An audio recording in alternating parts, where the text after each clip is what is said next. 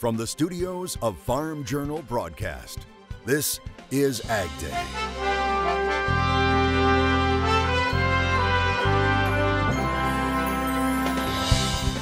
Coming up on AgDay, making a big difference by doing little things. You're always wanting to give out to your community and show them that they're here and they're loved no matter what their situation may be. We'll take you to where some of Santa's helpers are very busy.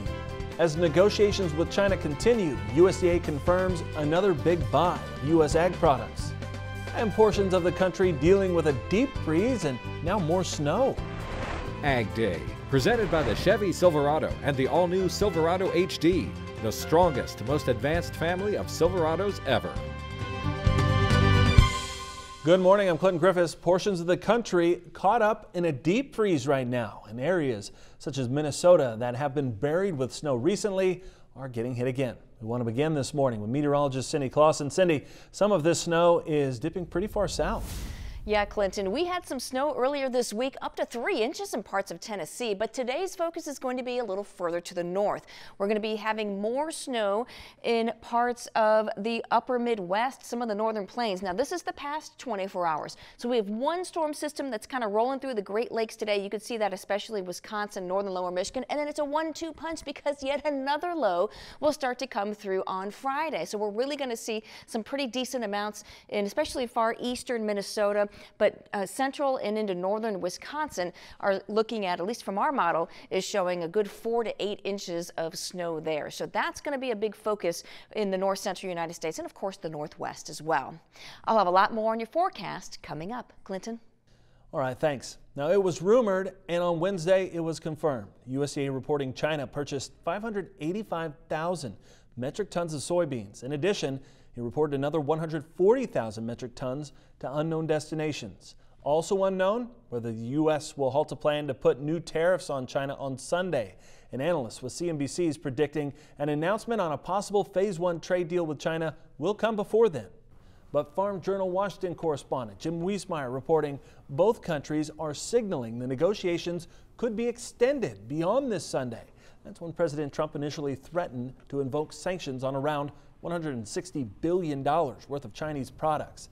National Economic Council Director Larry Kudlow saying removal of some existing tariffs is part of the discussion with Chinese officials over that Phase 1 deal. Wiesmeyer saying the biggest hurdle in those negotiations continues to be the U.S. insistence that China guarantee to buy a specific amount of U.S. farm products. Now, China wants to link the size of any upfront commitments to buy to how much tariff relief the U.S. would be willing to extend immediately.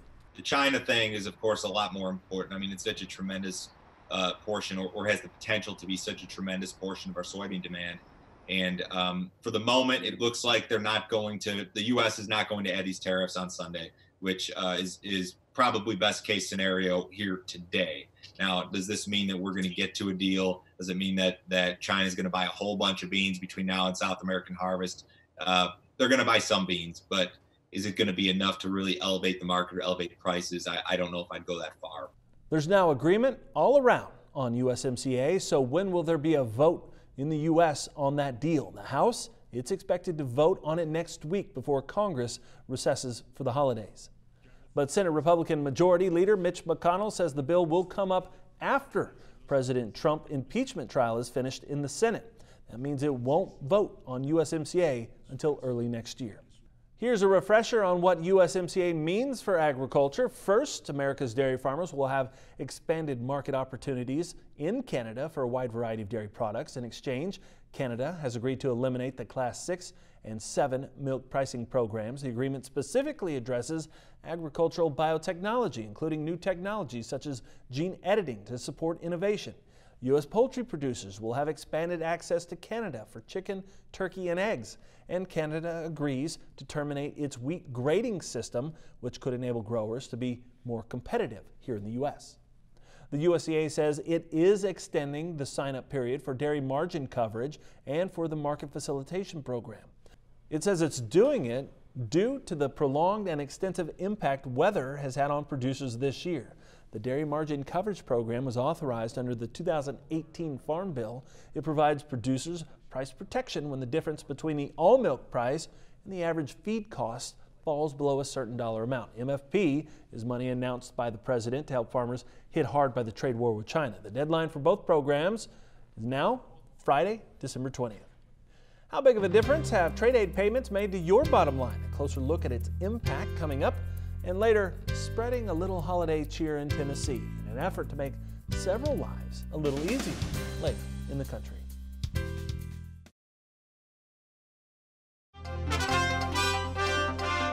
Walmart may have a new option to get groceries right to your front door. It's announcing a pilot program with self-driving vehicle company Nuro. The program will be based out of Houston, company officials saying in a news release that they believe this technology is a natural extension of their grocery pickup and delivery service. Kroger has also explored using Nuro autonomous vehicles for grocery delivery, first in Scottsdale, Arizona, and most recently in Houston. That big confirmed buy of U.S. soybeans by the USDA did little to fuel the market on Wednesday. Here's an update from CME. Soybeans did have a pullback. That profit taking is really sending the futures a little bit lower. Last week's rally did stall finally. I think it's partly because the news that the Brazil crop is on the rise and the fact that the China tariff delay is in the market, but it's already been digested somewhat, and so there wasn't anything else to really continue that engine moving upward. Corn also had a new low, so maybe that was weighing on the soybeans as well. But there's just no fresh news for corn, and that's like helping the downtrend to continue. It's got a few traders a little bit worried. But since September, that's where the lows were, so we're getting back to that number. The delayed nature of the harvest, really won't reveal any of its numbers until spring.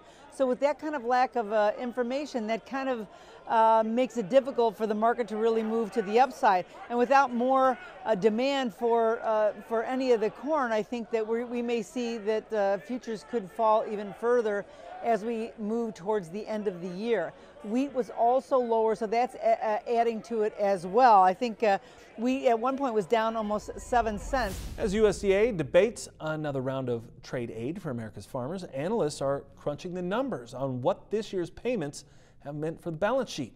Here's more from Farm Journal's Tyne Morgan from our Kansas City studios.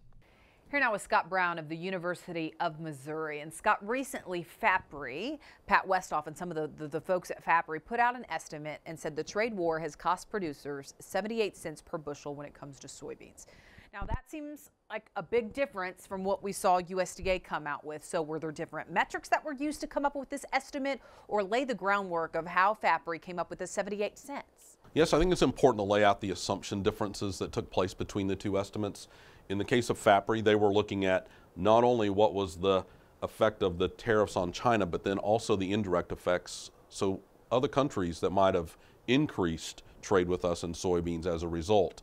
Whereas USDA's estimate, but to the best of my knowledge, only looks at what's the direct effect of the tariff in China. And we're having USDA come out with some estimates at net farm income this year. And 2019's net farm incomes looks like it could be better than 2018. Some arguing with that. But do you think that actually could be the case for 2019?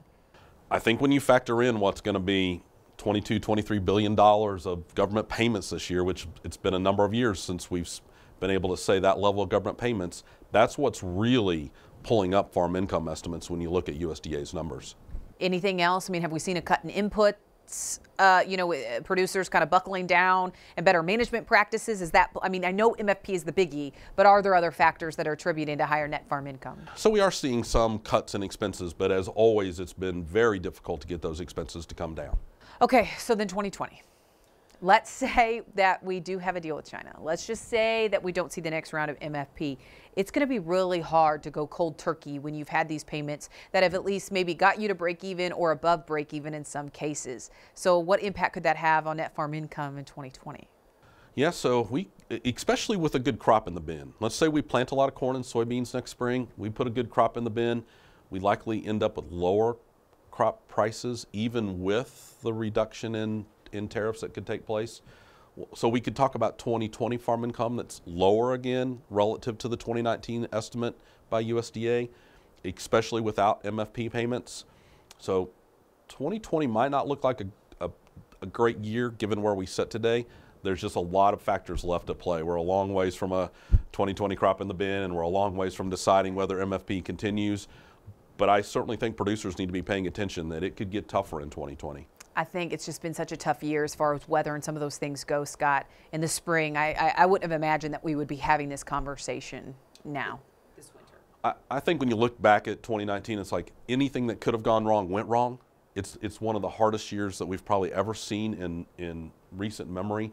And so let's hope 2020 is a little easier in that regard, of at least getting the production side of this in better shape. But you look at where we sit today, rivers are really high. We've got a lot of moisture in many parts of the country. What's that really mean when we get to planting next spring? All right, Scott, thank you so much. We appreciate it. We need to take a quick break, and then we'll have a check of weather right here on Ag Day. Join Andrew McRae for Farming the Countryside, a farmer-focused podcast that is all about production agriculture. Farming the Countryside is available wherever you listen to your favorite podcast and is brought to you by Nutrien Ag Solutions, the world's largest provider of crop inputs and services.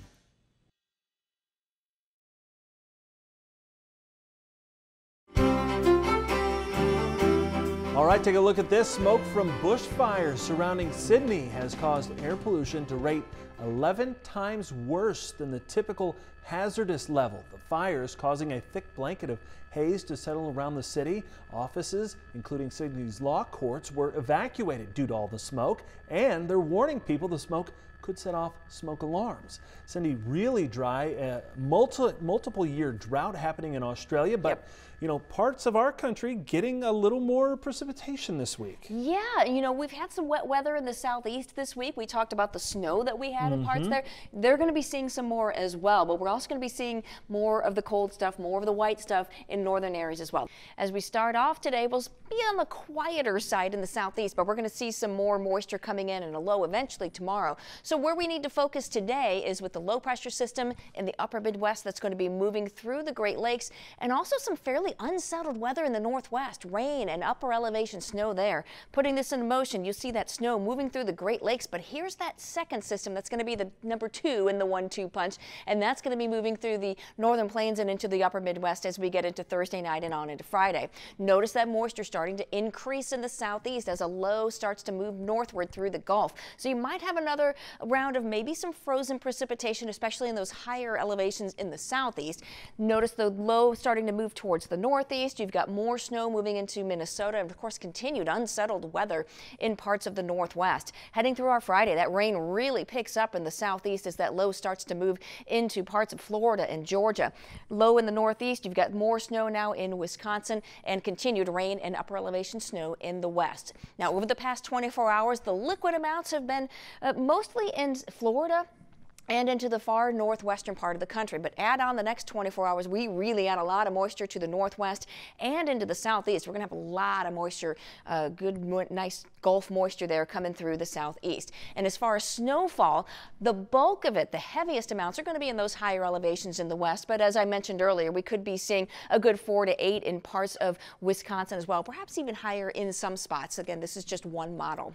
All right, let's look at those temperatures. Slightly warmer, but still pretty chilly in the north central United States, 50s down south, and we have even some teens though into parts of the far northeast. Overnight we go, we'll see those temperatures again slightly warmer even in the overnight hours, but that's still pretty chilly for even this time of the year. And getting into tomorrow, we're going to be seeing those 60s start to surge up into the plains there, at least into the southern plains, but we're still going to be on the cool side in a lot of the eastern part of the country.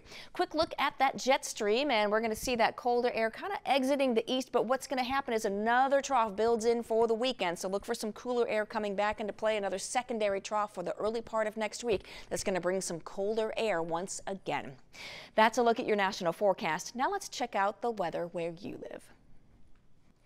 Alto, New Mexico, mostly sunny today with a high of 51 degrees. Greenwood, Wisconsin, snow is likely, slightly warmer with a high of 23. And Berryville, Virginia, mostly sunny and cooler with a high of 36 degrees. What does the future look like for beef in 2020? Well, we could see an industry shift coming up, plus one fast foods effort to attract young farmers. Next in our Drovers Report.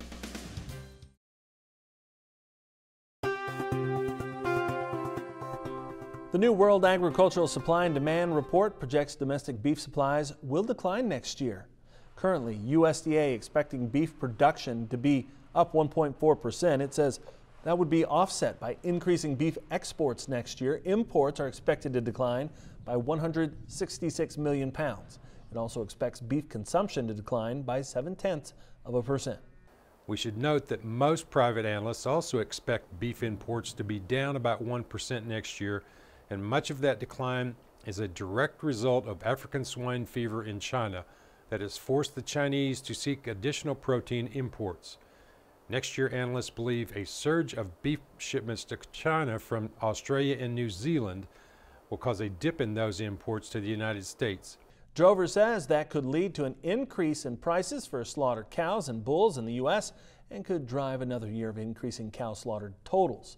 It also says these numbers continue to confirm the expansion phase of the cattle cycle is over. Poland's agriculture minister says he wants to introduce new legislation that would allow military and police to shoot wild boar infected with African swine fever. The announcement comes after the disease appeared in wild boars in the western part of the country.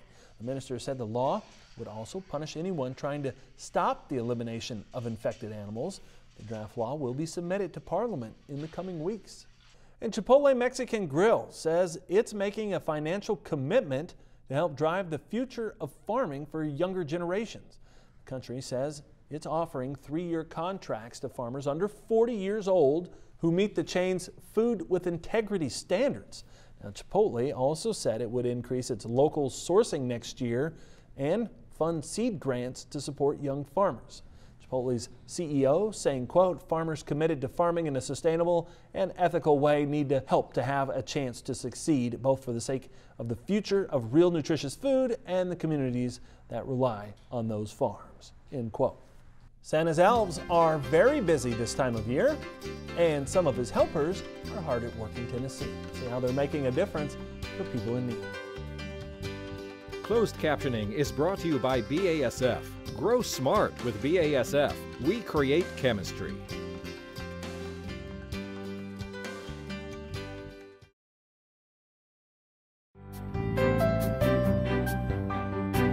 This season of giving and cheer often includes heartwarming times of holiday charity. University of Tennessee Extension is involved in organizing a collection for an assisted living facility in one Tennessee community. Charles Denny has more on the spirit behind the giving. Jingle bells, jingle bells. A caring group with just about all ages volunteering. Santa has a satellite workshop this season at the Wilson County UT Extension office.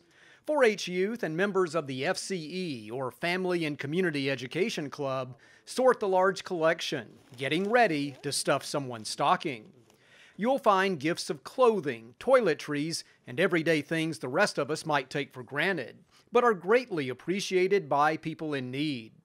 It's the 14th year for this charitable effort with thousands of items donated. And just helping each other. I love that it's an intergenerational project because it is people from all ages coming together for one common mission, and that's making people have a bright and cheery holiday. 4-H'ers learn the lesson of true gift giving here, finding a need in their hometown and working to help. 4-H, we're here to make the best better, and so by being able to make the best better, you're always wanting to give out to your community and show them that they're here and they're loved no matter what their situation may be. Avery is talking about the gentlemen served by the Cedarcroft home in Lebanon. The men here thankful for those thoughtful items that make their lives easier. Here in Lebanon since the 1970s, Cedarcroft helps the mentally challenged, disadvantaged, and homeless. The facility houses more than 130 men and provides them meals and a place to stay. The goal at Cedarcroft is to help men live a more independent life. There's also training in living skills. As for the donations, Cedarcroft administrators say they'll be put to good use. We use some of the donations as Christmas gifts to the residents, as well as other donations we get from the community. But for the most part, what we get from them, we use all year long as it lasts, because people are in need more than just at Christmas time. St. Nick's sleigh makes its delivery, the kids handing off the items. But everyone involved receives a gift here. The men at Cedarcroft get things that help boost their confidence, and generous volunteers are grateful they're able to provide shared joy during the holidays. This is Charles Denny reporting. And that's all the time we have this morning. We're sure glad you tuned in, spend part of your day with us. From all of us here at AgDay, I'm Clinton Griffiths. Have a great one.